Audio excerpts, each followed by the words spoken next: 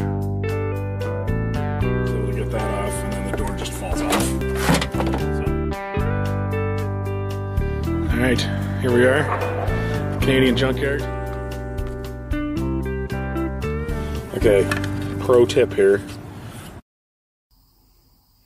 Hey folks, welcome back to your favorite YouTube show, Fixing Random Crap with Craig. Today we're working on the pool. We've had a bit of an algae problem in our concrete pool, which I'll show you the algae issue in a second, and just kind of keeps coming back. Even though we follow the directions to, super chlorinate the pool, to really just nuke it to get rid of that algae, and it does go away for a while, but then comes back. So we took a shot at changing the sand in our filter, and I will tell you that the filter sand was disgusting. It was just gross.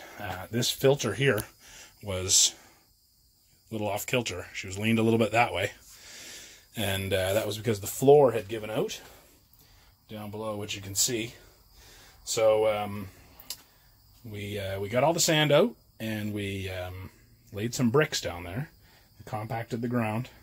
It's not much room to work in here, but we got her compacted and laid some bricks down, so it's way more solid now. It's that is not moving anywhere, and it should be pretty good. But interestingly, I want to show you what. So this filter is just empty right now. Can't really see much down there with no light, but just empty. We just put the drain plug back in her, and this is the piece that goes on top. Most of you are probably familiar with. You've got your pool that allows you to backwash and put her on filter or recirculate or rinse or whatever. That's held on with these couple of jobbies here. There's two of those that allow you to just pop that thing right off. You need to be real careful. I'm going to show you what happened to us. You need to be real careful when you pop that off, because I think it was already weak. It might have been a little bit cracked, but we broke it.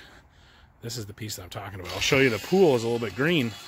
I don't know how well that comes through on the video, but we keep getting algae on the walls, and it's been a real struggle. So we're hoping that, like I say, that this sand change may contribute to fixing it up. I know that our surface of the concrete pool is old and rough, so we're going to look at fixing up a lot of that too, but we thought we would check this out first. So this is what lives at the bottom of your filter, and these arms pull up so that they pull all the way up so that you can slide it out. This is hard to do with one hand, but imagine all of those up like that, and then you can just pull it, boom, right up out of the filter.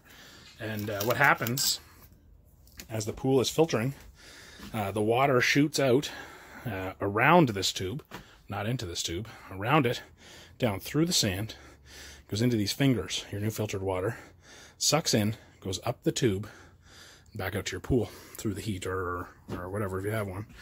Now, what happened to us is that this tube here just sheared right off. This is the end of the tube. This is actually a really thin tube. This is the piece that was stuck in that slot there, because it had just sheared off right at this edge. And I think that's a common place where they tend to go. So I went to the pool store, and they had a hard time getting me the part. And then I went to another pool store, and they had the part. It was $160. You have to buy this entire mechanism. It's called the Lateral assembly, and it's expensive, $160. And the guys, at the first pool store, I had asked them. I said, "Can I just buy this pipe? Can I buy a pipe to replace this?" They said, "No, we don't sell the pipes." And I looked over just right behind the guy that was talking to me. He had a whole pile of these pipes. I said, "Well, what's wrong with that pipe?" And he said, "Well, that's a piece of a ladder. That's a ladder pipe for a pool ladder." I said, "Well, let me look at it." And I put it next to this pipe, and geez, it's right the same. Like, it's the same pipe. Let me line her up here for you. Look at that. Just like they're the same thing.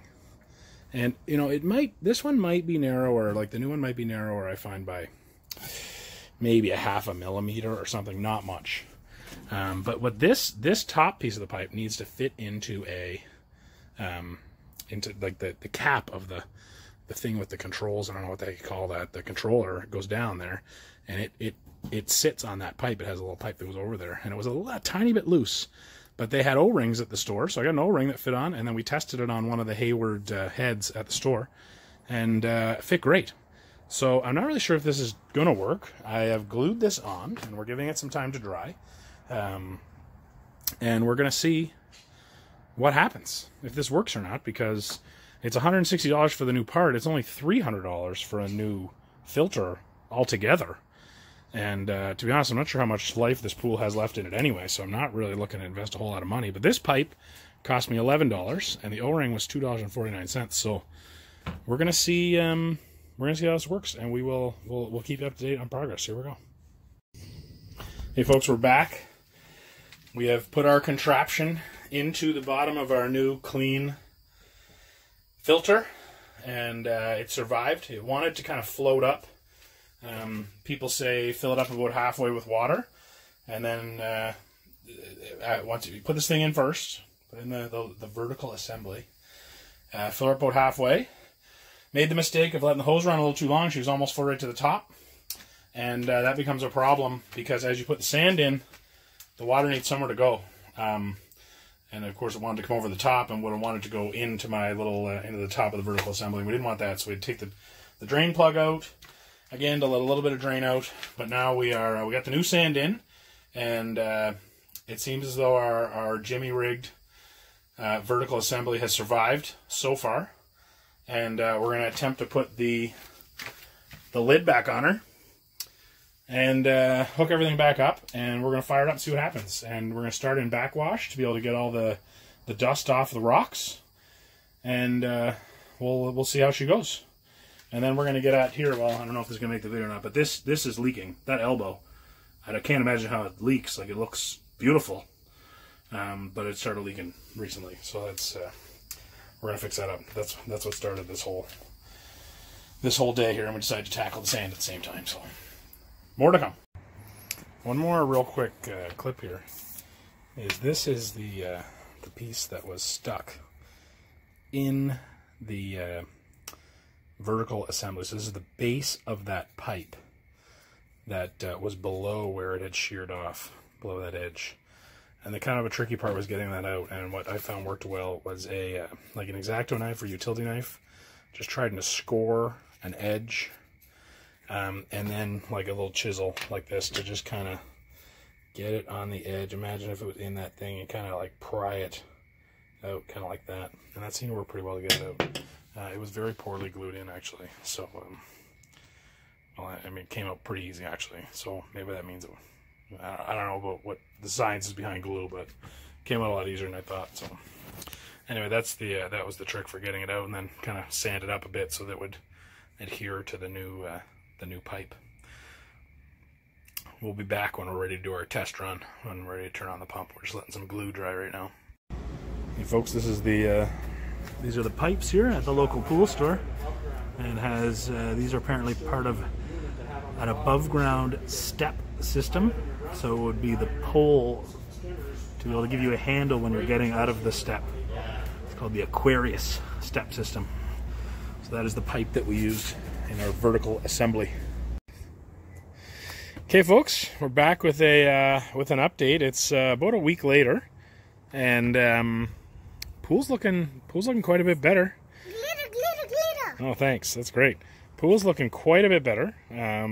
Still a little bit algae, but way less than we were experiencing before. So I think the sand change has made a difference, and our vertical assembly is holding on well. That was the big concern as to whether that was going to work or not. It is held for a week now, so I have no reason to believe why it won't hold for much longer than that.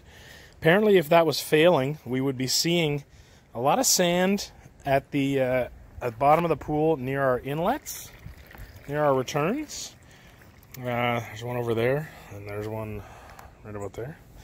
And we're getting none of that. So I think that the $11 ladder pipe from the Aquarius above ground pool system, but probably all ladder pipes, I mean, I imagine they're probably pretty standard, will work and save you from having to purchase an entire new lateral assembly when you've only really broken one little piece. So anyway, hope this video was helpful for you. All right, take her easy.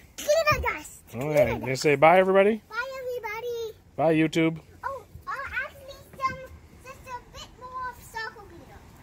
Okay, last chance. Let's go quick. Second glitter. Ah, good. Later, YouTube.